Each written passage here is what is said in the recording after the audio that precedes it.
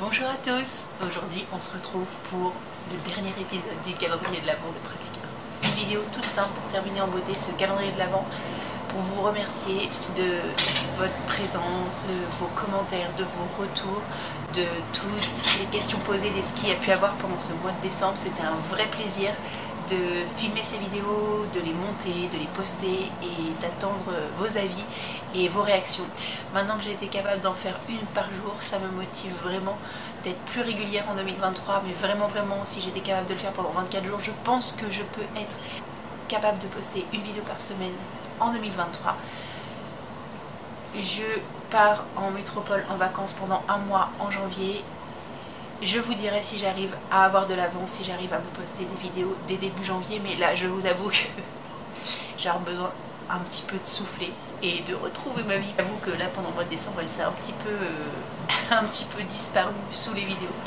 Donc quoi qu'il en soit, si j'arrive à prendre de l'avance avant mon départ, je vous tiens au courant. Sinon le rythme des vidéos, le nouveau rythme des vidéos, à savoir une fois par semaine, débutera début février à mon retour de métropole.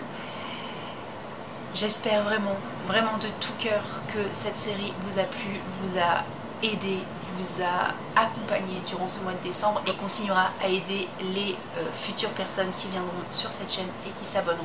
N'hésitez pas à partager autour de vous, vous abonner si ça vous a plu pour continuer à me montrer votre soutien et n'hésitez pas à me laisser des commentaires, vous savez à quel point j'adore vous lire.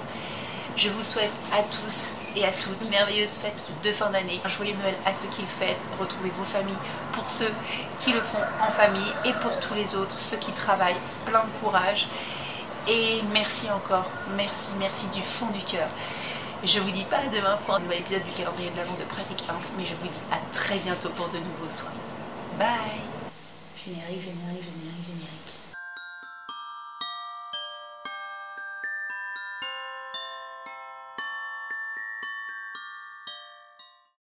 Je vais vous donner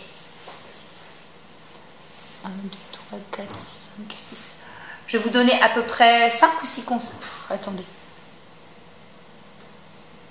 Ah, il y a que. J'ai noté que les.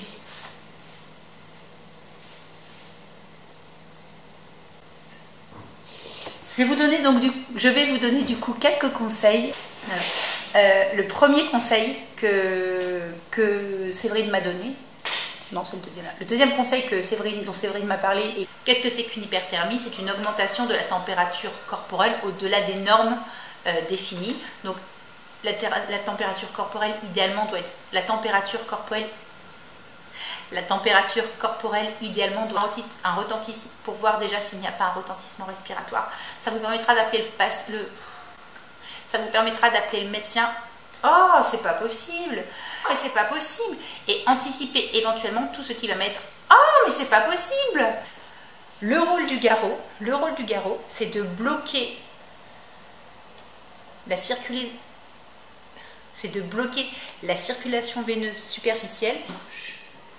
Bien sûr, j'avais dit que je vais prendre mon téléphone et je ne l'ai pas pris. Si, j'ai pris. Oui. Hop. Ce qui rend le soin d'autant plus compliqué. Tu dis bonjour à la caméra. Ma chouchou, s'il te plaît. Oui, tu peux venir là. Tu bouges pas. Donc, du coup, je sais plus ce que je disais. Tu m'as perturbée. Oui. Bah, Oana. Ça peut. Oana.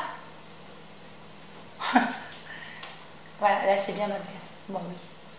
Je m'entends, mais il y a quelque chose qui est primordial dans ce soin. Oana. Stop. Merci. Les strips, ce sont des dispositifs adhésifs que l'on met en place sur.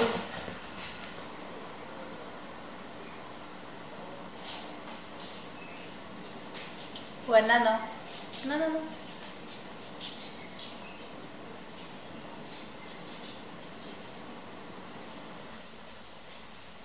Ouais. Alors, une mucite, qu'est-ce que c'est? C'est l'inflammation. Là, ma chouchou, s'il te plaît, est-ce que tu peux juste. Je t'aime. Là, c'est parfait. Là, tu es bien. Là, tu es parfaite. Oh, tu es belle. Oh, ça pleut. Attendez, j'arrive.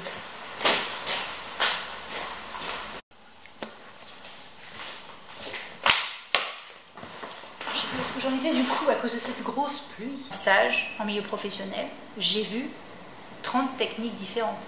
Personne ne fait exactement la même chose. Et la bête là sur l'objectif, la fourmi, hop. Ne restez pas fermés sur vos connaissances et vos pratiques. C'est pas comme ça. Le bus est d'accord avec moi. Plus ou moins régulièrement. Eh oh, ça va le bus là? On parle de choses profondes là.